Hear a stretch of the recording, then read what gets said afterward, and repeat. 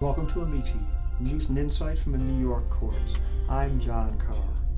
For today's Diversity Dialogue segment, we are honored and humbled to welcome to the program the Honorable Rowan D. Wilson, who was recently sworn in as the 39th person in state history to formally hold the title of Chief Judge, and the first of color. Chief Judge Wilson, who took office as Chief Judge on April 19th, had served as an Associate Judge of the Court since 2017. A native of California, Judge Wilson has a bachelor's degree from Harvard College and a law degree from Harvard Law School.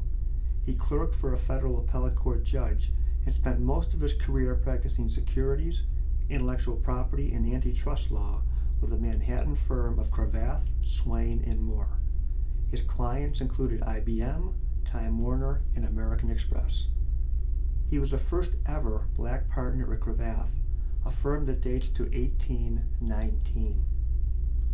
Much has been written about Judge Wilson's jurisprudence, and he's publicly revealed a bit of his administrative agenda. So rather than mirror what's already been done, I'd like to take this opportunity to look behind the curtain, beyond the robes, to get to know Judge Wilson on a more personal level. Chief Judge Wilson, it's an honor to have you on the program. Let's start at the beginning, if we could. Tell me, if you would, about your parents. What did they do? How did they shape you? Sure. So my parents were both educators. They met actually at in the graduate education program at Boston University in the 50s. And my dad was getting a master's degree and my mom was getting a PhD. My mom was totally blind. And the story about how they met, some people react sort of very charmingly and some people react like, gee, doesn't speak too well as your dad. But I gather that he liked her, but didn't, maybe have a normal way of introducing himself. So he was very much a practical joker. So he got some kind of very huge rock or brick or something like that and surreptitiously put it into her book bag. And so when class was over and she went to pick it up, the thing was extraordinarily heavy and she burst into tears. And then he introduced himself and apologized, and they were married a couple of years later. So he was a knight in shining armor who solved that problem of her having created his own distress. And then, yes, but they were, so more to your question of how they shaped me, because they were both, well, there were a bunch of factors. I'm the oldest of three. And because my mother was totally blind, she needed somebody to, get her places, but also read basic things to her. So how do you know if something's a can of cream of mushroom soup versus a can of, tomato soup? You need somebody to be able to read. So I learned how to read. I was bad at lots of things early on, but I was a really good reader very early on. And so a lot of my childhood was really spent reading things to her, including, so when they left BU, when my dad got his master's, so she left also with a master's and something else that was called a Certificate of Advanced Graduate Specialization, which was essentially what we now call ABD, all but dissertation. And they moved, they didn't like the cold in Boston, they moved. I had an uncle in Florida. They went to Florida and hated Florida. They were only there for a week or two, and then traded in their bus tickets for a car, something like that. I may have it backwards, and went to California. And my dad was looking for work in California, and he almost ended up having to take a job at a car wash. I mean, this is a guy with a master's in education in 1959. But at the very last minute, a one-year teaching position in a little town called Paris, Perris, which is in the desert somewhere. I've never been, opened up. And so he took that job for a year. My parents lived there for a year. And then he got a job working for the state of California at what we now call it. It was then called the Pacific State Hospital. It was essentially a state-run institution for intellectually challenged people. And so he worked there. We lived in Pomona. I was born in Pomona, which is a suburb outside of Los Angeles, about 30 miles or so. And lots of my childhood was shaped by taking my mom places, reading things to her. When we moved to Berkeley when I was 7, and she started a PhD program there, I read a bunch of her coursework to her. She finished that when I was just about to turn 12. And she didn't start it again, so I have 2 younger siblings. So she was not employed outside of the home until I think the 1968-69 school year, when she taught special education at Castro Valley High School. And then she went back and got her doctorate from UC Berkeley in 72. You must have you obviously learned a great deal about people who are sightless and how they navigate the world. I did. And also, and it was interesting because she could do many things that so there were, obviously we had to make accommodations. So kids couldn't leave toys and tripping hazards all over the floor. So our house was not like that. But she would, ask me whether a bill was a $1 bill or a $5 bill or a $10 bill, and would fold the bills differently when she put them in her wallet. So she wouldn't then need me or somebody else to be able to know what kind of bill it was. If you took 3 or 4 or even up to like 5 different coins and dropped them on a hard surface, she could pretty unfailingly tell you what they were. So really? I can't do that. You probably can't do that. But absolutely not. Some of your other senses are accentuated because you need to rely on them when you've lost a sense. So it was interesting. When we moved to Berkeley in 1968, which is interesting for many reasons, quite apart from my family. My dad was still working for the state, but he transferred and was teaching at the California State School for the Blind, blind and deaf actually, which was then located in Berkeley, so he could walk to and from his job. So I have a lot growing up, a lot of people who were challenged in terms of differently abled. So you were born in 1960. Yep. By that time, Brown v. Board was settled, if not universally accepted law. The civil rights era was really gained steam when you were a kid. But in your parents' generation, they came of age in the Jim Crow era and were full-grown adults when the Civil Rights Act was passed, when the March on Washington occurred, when Martin Luther King was assassinated. What did you learn from them about what they had experienced in their life? So they were very, I would say, socially conscious. And, when they received their degrees from BU, Dr. King was back there to receive his honorary degree. And so he spoke, during their commencement. And he actually spoke with my mom. She passed away when I was 18, but she had a lot of stories about meeting people and various. She was also just a very good storyteller. But another person she met sitting on a bench one day was Ernest Hemingway. Wow. So anyway, but back to civil rights. I don't remember President Kennedy's assassination, but I remember my parents certainly talking about it. I was old enough to have watched TV and be with my parents when they were watching the coverage of Dr. King being assassinated. I watched the I Have a Dream speech. It was televised. And I remember it. I couldn't have obviously recited it to you, but partly because I was reading all sorts of things to my mom, I was pretty aware. And then once we moved to Berkeley, the whole, the free speech movement, the anti-war movement, civil rights movement, Berkeley was a very interesting, unusual place in the 1960s and early 1970s. I watched the 1968 Democratic and Republican conventions. I watched the Watergate hearings, and this is all as a kid.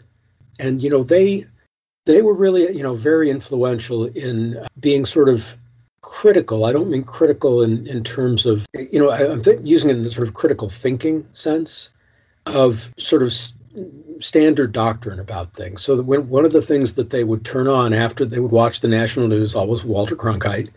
But then there was also the local PBS station in Berkeley, KQED, that had a very kind of counterculture news feed that took a different angle on things and was very in tune to a lot of civil rights sorts of issues.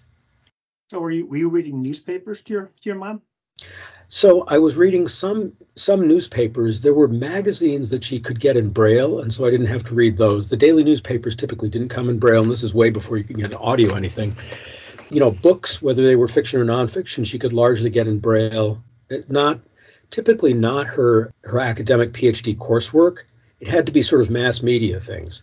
One of the things that I always thought was hysterical is there were two ways that she got reading material. One was through a place called Recording for the Blind, and they would come in big reel-to-reel tapes, and so she could listen, which was not her preferred way of reading. She would also get books in Braille. I've forgotten the service they came from, but they came in these very large, rigid, almost squarish size containers, probably 22, 24 inches square.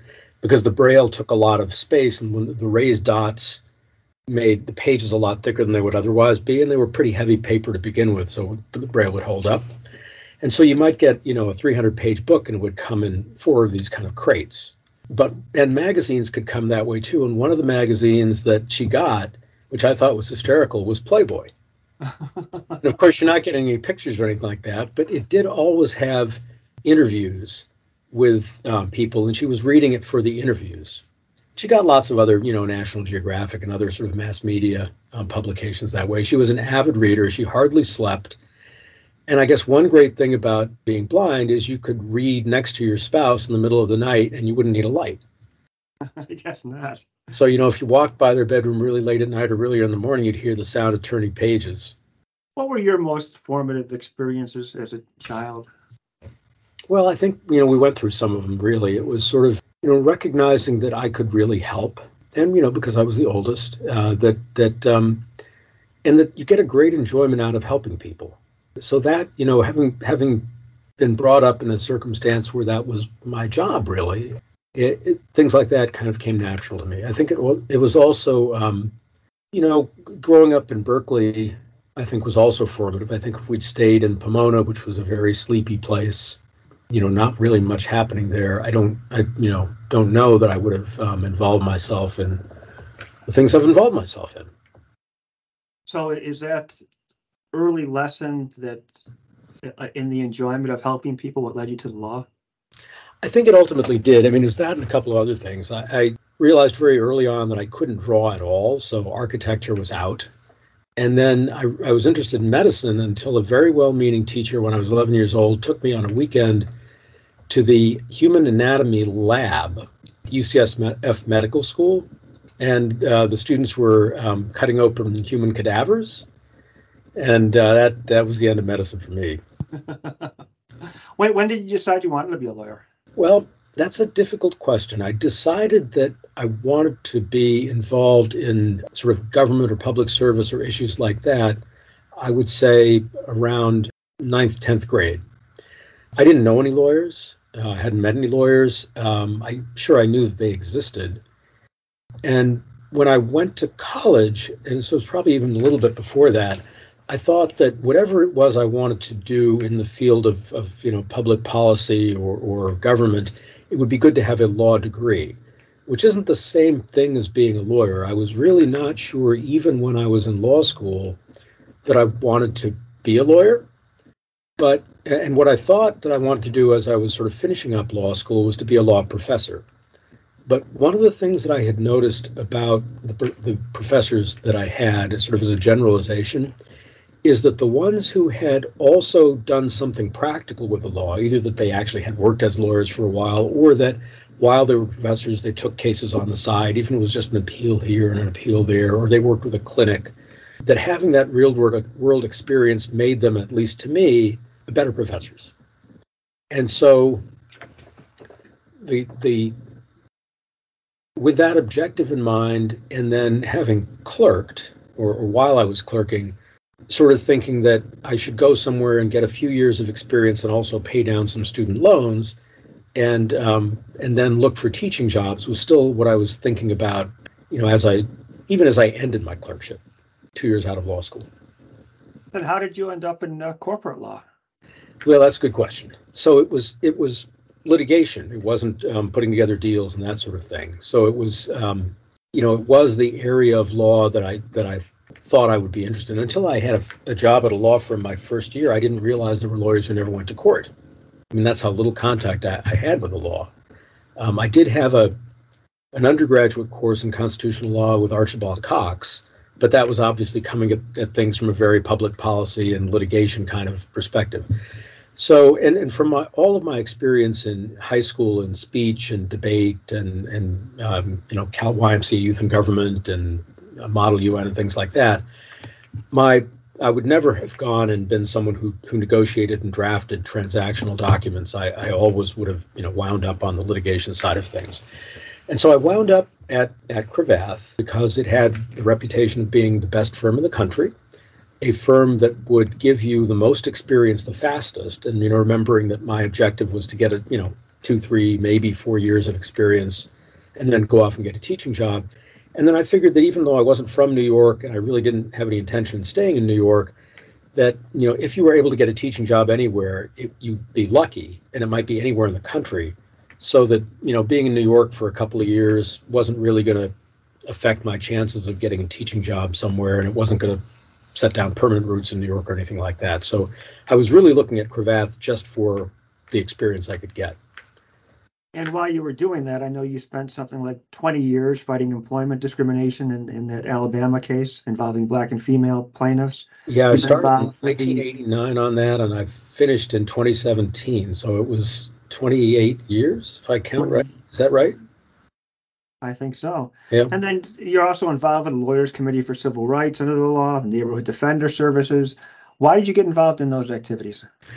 Different reasons for different ones. So the Alabama case was really one where I was assigned, when I was a relatively senior associate, I was assigned to a partner who'd taken that case on in 1983. And when I became a partner, he essentially turned the case over to me. He'd had kind of enough of it. He took it up to the U.S. Supreme Court. He lost on a 5-4 decision on a collateral estoppel issue. And so then the whole thing had to go back for retrial, and there were lots of twists and turns. But really, that was one where, I was assigned to it just as I might have been assigned to any work.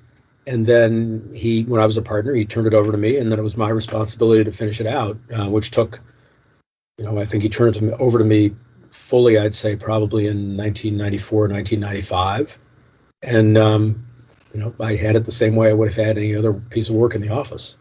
So that wasn't extracurricular work, really. But you did do a lot of extracurricular work as well. Yes, I did. I mean, Lawyers Committee for Civil Rights was, a different partner who had been on the board asked me to be on the board, and I agreed. It seemed like an organization that did a lot of good work. The firm had a long history of it. So there's only been one other Cravath partner to serve on the Court of Appeals, and he served for a total of 9 months back in the 1940s. His name was Bruce Bromley. He was a titan of the bar. And but back then, Court of Appeals judges had to stand for election. That's how you got on the court. There wasn't the commission. He was appointed by Governor Dewey to fill out the stub term of Thomas Thatcher, who was the Thatcher from Simpson Thatcher, who'd gotten sick.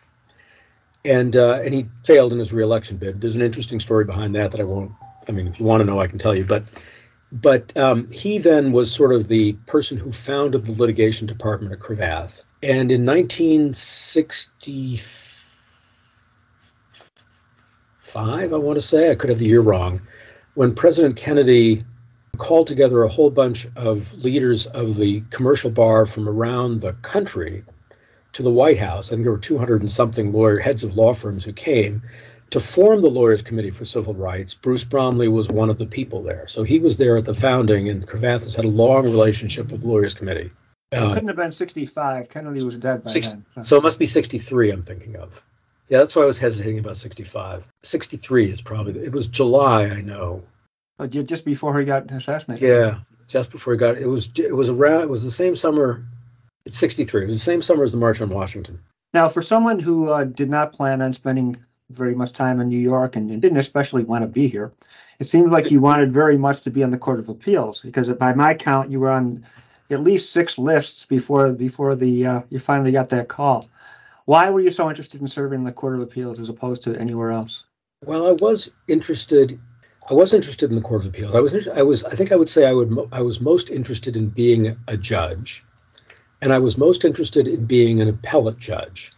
I think there are kind of fundamental, and I don't want to insult anybody, but it's sort of fundamental differences between being an appellate judge and a trial judge. For me, I really enjoy working with other people and bouncing ideas off of them and finding out that some great idea I had is wrong for reasons I didn't anticipate. That's, to me, a really great intellectual exercise. And I like having the time that appellate judges do to think through things. And I think trial judges don't have those luxuries, and they enjoy something different. They enjoy seeing the litigants, managing a trial, which sort of has a life of its own, making quick decisions that they have to about rulings on evidence and other things like that. And between the two, I think I'm better suited to the appellate job. So there are great things about being a federal appellate judge. Principally, you've got great surroundings and great help and life tenure. So I've got great surroundings and great help and a 14-year term, and I age out at age 70. So the latter is a drawback, assuming that by age 70 I still would want to work, which who knows, or even be able to work. But the work of because the Court of Appeals, unlike the federal courts, is a common law court, that's a huge plus as far as I'm concerned, because the federal courts aren't. And we have a body of law that we work with to try and adapt it to changes in society and changes in technology, changes in the way we live, changes in statutes. And that's, it's a great kind of public policy element that the federal courts, other than perhaps the Supreme Court, which will say it's not, involved in policy making and is just following the law and isn't a common law court, but that's up for debate, let's say. I suppose it is. Now, substantively, the federal and state constitutions are entirely different creatures. They are. And New York's is, well, I would say I could use some editing, but it's much more extensive, much more expansive, and much more, I would think, suitable for creativity. I think it is, and there's a kind of, I think, advantage that the Court of Appeals has with regard to the New York Constitution that the Supreme Court doesn't have, or maybe shouldn't have, with regard to the federal Constitution, which is you can amend the New York Constitution. It's been amended 250 times in less time than the U.S. Constitution has existed. And the 250 is a conservative count because sometimes it was amended by conventions, and then how you count 67 different amendments that happen at a convention. You count them as one, do you count them as 67, do you count them as 23 because a lot of them are interrelated? That's a pretty conservative number, and the people can modify it directly by popular vote after the legislature successively passes the amendment. And so the way that affects the Court of Appeals is we don't have to worry so much about making a mistake. I mean, of course you worry about making a mistake. Of course you try to get the law right. But if we misinterpret the Constitution, particularly if we misinterpret it badly, something can be done about that with much greater ease than amending the United States Constitution. And that's comforting. Are there judges historically of the Court of Appeals or any court who you particularly admire or would consider judicial role models? Well, certainly from the Court of Appeals, and these are going to be a little bit trite answers, I'm afraid. I keep Judge Cardozo's writings where I can reach them just by turning around and grabbing. Well, you're sitting at his desk, aren't you? I am now, yes. I am now, which is, I'm careful not to have any liquids anywhere near it. And, sort of my new hat on, Judge Kay, I think, was very well respected, was open, and administratively, I think, ran the courts beautifully. That's a tough act to follow. But in terms of, how something I would like to aspire towards when I don't get it, I think the way that she managed things was really, really wonderful. In terms of writing on the U.S. Supreme Court, Justice Jackson, I'm never going to be able to write that well, but he, wrote absolutely beautifully. I think Justice Stevens, in terms of kind of creativity and looking at things from a different vantage point that many others did, it was always fun to read his separate opinions. Those are the ones I'd pick out immediately. Now, the Court of Appeals didn't have its first black judge appointed to a full term until 1985, when you were 25 years old. Yeah. And that was Judge Fritz Alexander, who was appointed by Governor Mario Cuomo. As of today, there have been 7 black judges on the court, 2 right now, you and Judge Troutman. What can we say about the progress that's been made during your lifetime? My lifetime now spans back, as you mentioned earlier, to, just a little after Brown and well before the Civil Rights Act, well before Loving Virginia, well before a lot of other, cases and when I went to college, In Boston, in the 1977, I showed up there. This was almost in the teeth of the anti-busing demonstrations. It was not, I wouldn't say that even in Boston, which you think of as a pretty liberal place, Brown and cases like that were really fully accepted. I mean, they may have been accepted by the legal establishment, but by the people who lived in South Boston, there were plenty of places I would not go back then, and that's changed in my lifetime. I mean, that's changed since I was college age. We had a school group visit the Court of Appeals. We weren't in session then, but I went up. There were a bunch of kids from Westchester and then some from Nyack, middle schoolers and high schoolers. And one of the teachers for the middle school group said to the students who were sitting, in the gallery in the courtroom where the audience would sit, because the courtroom is lined with portraits. Look ahead of you, look at the sides, look at those portraits, and now turn around and look at the ones behind you. And do you notice any difference? And the kid immediately shot his hand up and said, yeah, there are people who look like me on the back. And if you want to find women or African Americans or Latinx people, they're on the back of the courtroom. And that's where the more recent ones go. That's Judge Kay is up back there too. But that tells you something about the progress, about how long a period of time there was none, and then how more recently there's been, at least in comparison, immeasurably different progress. Another group came in that was called, this is when we were in session, called Girls Rule the Law. And I was sitting as chief then, and I welcomed them, and I said, and if you look up here at the bench, you'll see that women rule the court, because 4 of the judges sitting are women. Now, you preside over what is certainly the most diverse Court of Appeals in state history.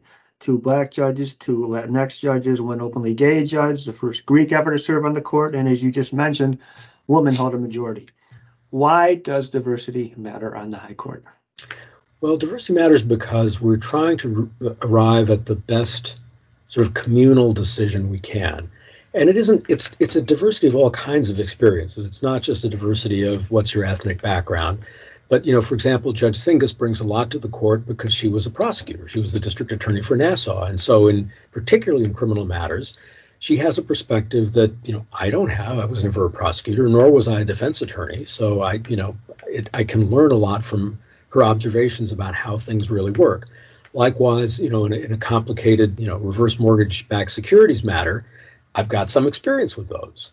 And, Judge Singas doesn't, and Judge Rivera doesn't. And so it isn't just, it's all, people's upbringings also matter also, of course. And you were asking about things about my family that shaped me. Those certainly influence your perspective on how you relate to people and how you relate to ideas and how you relate to the law. And it's good to have those different perspectives, in terms of not just professional experience, but also upbringing, because you then, as long as you're all good listeners and have some flexibility, I think and this goes back to, why would I rather be an appellate judge than a trial judge? A trial judge, I rule whatever I rule, and somebody reverses me or they don't, and maybe I care about that or maybe I don't, but it's all on me, and there's nothing wrong with that. But I much rather work collaboratively with people, and it's great, when they have a different perspective and different things to bring to the discussion. Well, historically, not always, but I think for the vast majority of its history, the Court of Appeals was a collegial court. Yep, absolutely. Now, as you well know, the court system received a not exactly stellar report card from Secretary Jay Johnson a few years ago, following a very thorough look at the court system and its efforts to eradicate bias. What can you do to make sure our next report card shows some improvement? Well, I think that the most important thing is to set the right tone and to emphasize that, we need to value each other for who we are, and that obstacles to advancement shouldn't be there if they're, based on race or ethnicity or, anything that we don't think really matters in terms of who you are and what kind of a job you can do. And then I think it's important to look for qualified people, even those who aren't in the system, and to try and get them into the system. So, from many years of recruiting from Cravath, I learned that kind of mass communications directed at target populations don't really work very well. So, for example, we're the court system now to send out, we're short of court officers. And it would be nice to have a more diverse group of court officers. And that's one of the things that the Johnson report says, right? But if we were to publish something either on the website or elsewhere saying we really are looking for officers from diverse populations, my experience is that's going to produce nothing. It's not going to make it any difference. And even if my picture is plastered on the thing, it's not going to make any difference. So what people have to do is to go to high schools and try to tell people about that. And so we're doing that. For the first time, we have a program where we're going to pay high school students or recent graduates. There's 100 spots. We'll expand it next year if we need. $18 an hour to work for the summer.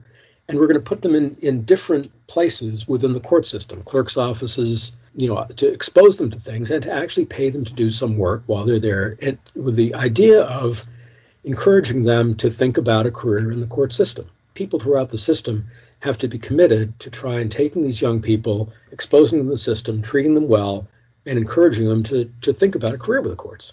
As you may or may not know, for the past several months, there's been a recruitment video in the works, which is almost done. And part of the aim there is to show high school students the range of careers that we have. I mean, what do they think of the courts? They're a bunch of lawyers and judges, and they probably have no idea of the potential to be a law enforcement officer, an IT specialist, a social worker, and et cetera. Yep. So I went to the Kings County Law Day event, and Judge Quinones had a bunch of students in whom she'd been working with through their mock trial program. And, it's that. So, when the video is done, the great thing would be not simply to send it off to a high school to be shown there, but to have somebody who works for the courts go and talk to the students and meet them in person. And, it might be a group of 30 of them, and there might be only one or two who stay after to ask a question, or who look during the thing like they're not falling asleep, but they're actually paying attention. And then you can go say, what did you think about this? Is there anything that you saw was interesting? And, we have summer jobs for next summer. It's that. What I found is that it's that one-on-one contact that produces results. And it's laborious. Yep. There's, a lot of overhead associated with it, but it pays dividends. Now, you, of course, have two huge jobs, Chief Judge of the highest court in the state and Chief Judge of perhaps the most complex court system in the nation. What are your biggest challenges as a jurist and as an administrator? Well, as a jurist, it's the same as it's been for the last 6.5 years, which is just try to get the law right. And I don't, on the jurisprudential side of things, I don't think my job has changed very much. I mean, there are administrative things related to the Court of Appeals, so I would like to take more cases. And, I have some ability to influence that. I'd like to have fewer things on the non-argument track, so I have some ability to influence that.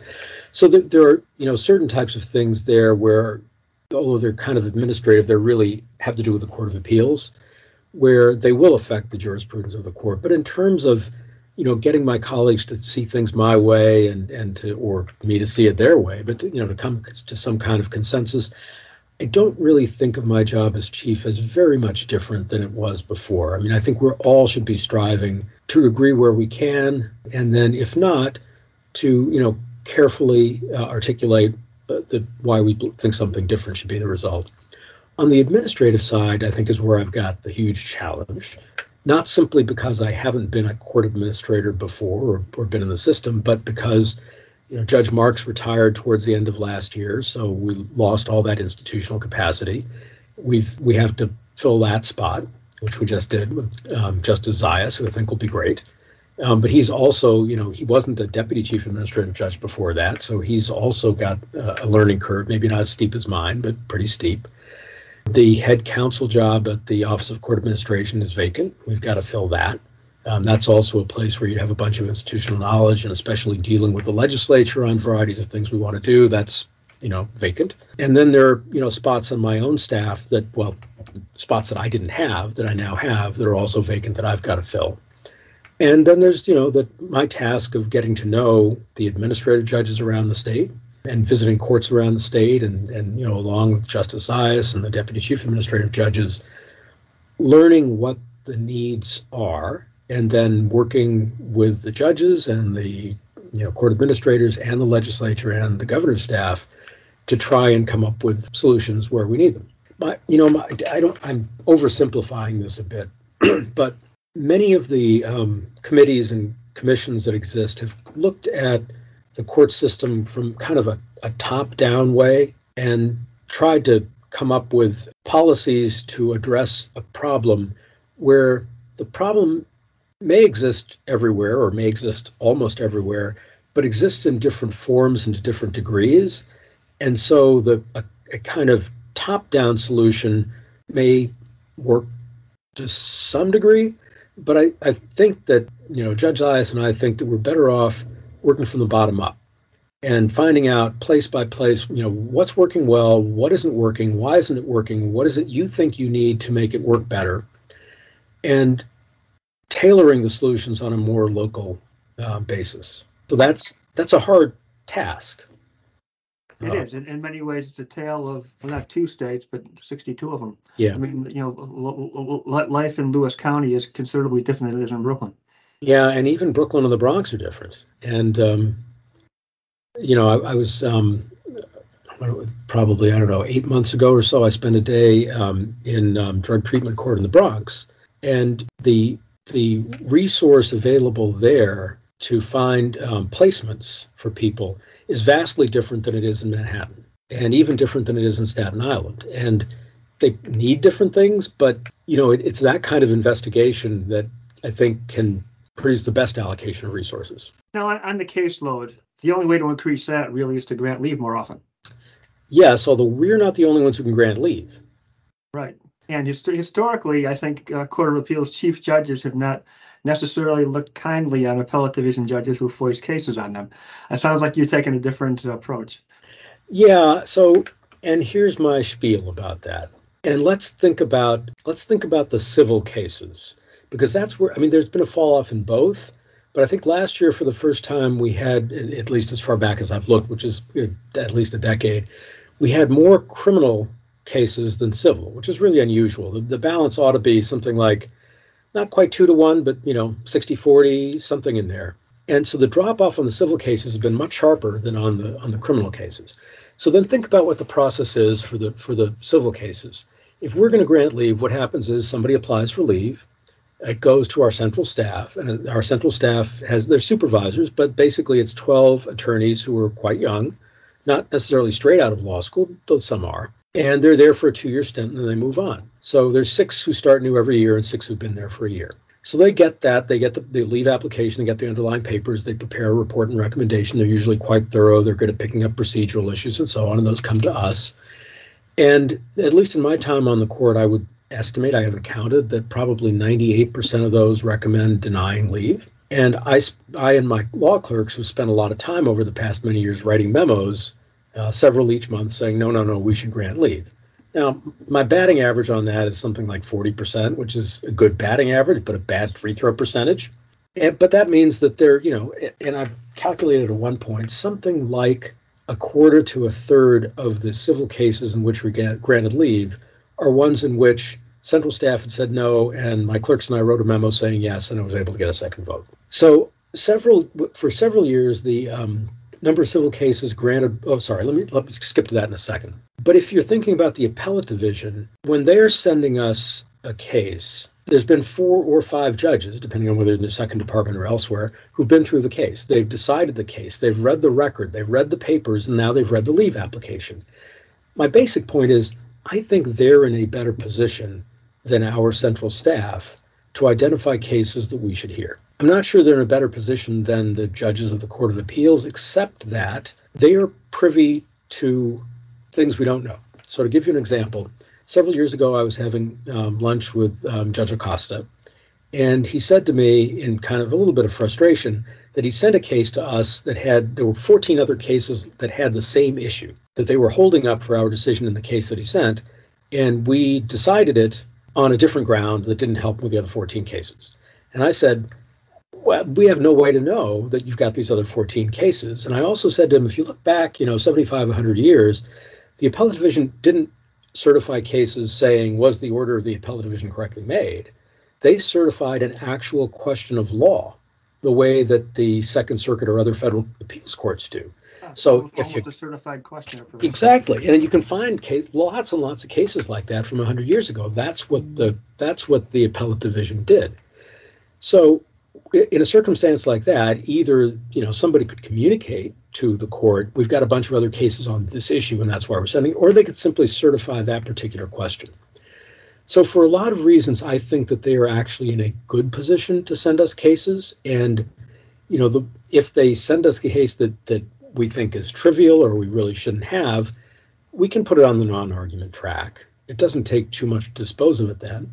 And if there are a lot of cases like that coming from some particular judge or some particular court, I can then have a conversation with the PJ or with that judge or both and say, this is recurring, and here's something that, here's why we really don't think this is worth our time, rather than sort of just saying, don't send us anything, which I think is a mistake. So yes, we can grant more, and I think you'll see that we are granting more. I think we're projecting substantially more cases ready for argument this coming September than we had last year. And I think the grants are up. Let me switch gears a little bit. Yep. Tell me about your family. Sure. What about them? Well, you mentioned your wife. Yeah. So you mentioned in passing your kids. What does your wife do? What is she like? So my wife is a Columbia Law School graduate. She worked in trust and estates at Simpson Thacher for 5 years, 5.5 years maybe. And then we didn't have kids at that point. And she sort of got tired of that. And then we had our first child shortly after. And, for a long time she was saying, when our daughter turns X, or, I think I'll go back and get what she was talking about doing was getting a PhD in psychology and becoming a psychologist. So she said that for many years. And then we adopted our second child from Ufa, which is in Bashkortostan, which is one of the stans that remained in Russia.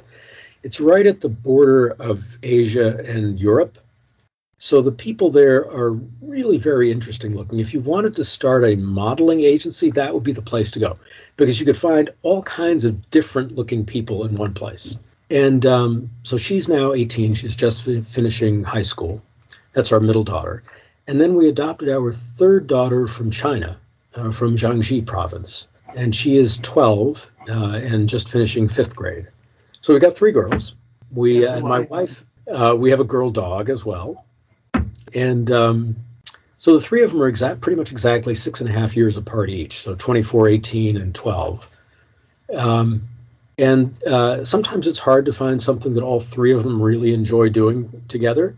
And sometimes it's not. They're a lot of fun. Oh, my wife did go back to school about 2 years ago and got a master's in library science, and is now sort of in the midst of an internship at Brooklyn Law School's library. I don't know that she's thinking of working permanently at a law school library, but she might. So with 2 more than full-time jobs and 3 daughters, what do you do in your free time? Or is the question what you would do in your free time if you had free time? Well, in my free time, I do the dishes, I do some laundry, I walk the dog and, feed the dog. And we have a cat now too, so I do that. What I would like to do if I have free time, and when I did have free time years ago, I love to read fiction, and I'm a bad pianist, but I've always found it very relaxing to just sit and play. I'm way out of practice now, so I would need a long time before I would do anything without headphones on. Fiction. Who are your favorite authors? So I tend towards classics: George Eliot, Thomas Hardy. Some Americans, I guess I would say Steinbeck, Toni Morrison, probably Faulkner more than Hemingway, but I like them both. What is the single most important thing that the judges and non-judicial staff should know about Rowan Dudley Wilson? That I care about them. What a wonderful way to end. Judge, thank you so much for your time, and thank you for your service. Absolutely. Thank you, John.